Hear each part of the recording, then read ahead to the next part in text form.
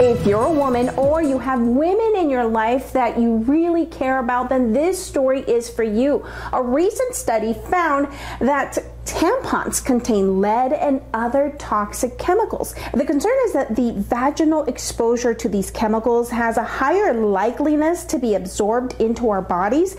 The metal toxins found in the study increase our chances for dementia, cancer, sexual development issues, mood swings, and more. Adrian Ortega takes a holistic approach to women's health. Adrian, tell me, what's your focus?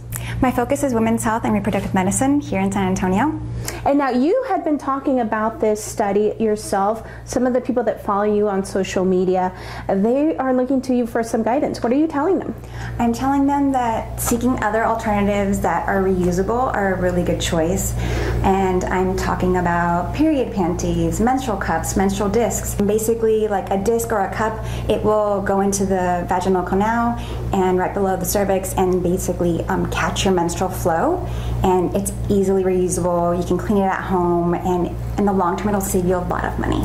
And I was reading a study that was done. It said that over 40 years, a woman will spend about $6,000 in menstrual products. So even just going to the store, you know some of these menstrual products can be very expensive. So do you have any advice for saving some money on that? Absolutely. I have some period panties that I personally use, and I recommend. It's called from period.co, and they start at $9. Most of the period panties are actually $9, which I feel like is very reasonable, very affordable, and I believe Walmart actually carries them now.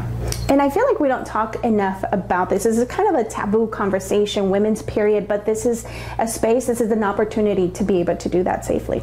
Absolutely. I feel like we need to continue having more conversations with girlfriends, families, people that we're close to, because we're all basically menstruating for a very, very long time. So why not? Let's be safe about it and save money. All right. Thank you so much for your time. And if you want more information on that study, we have it on casehead.com.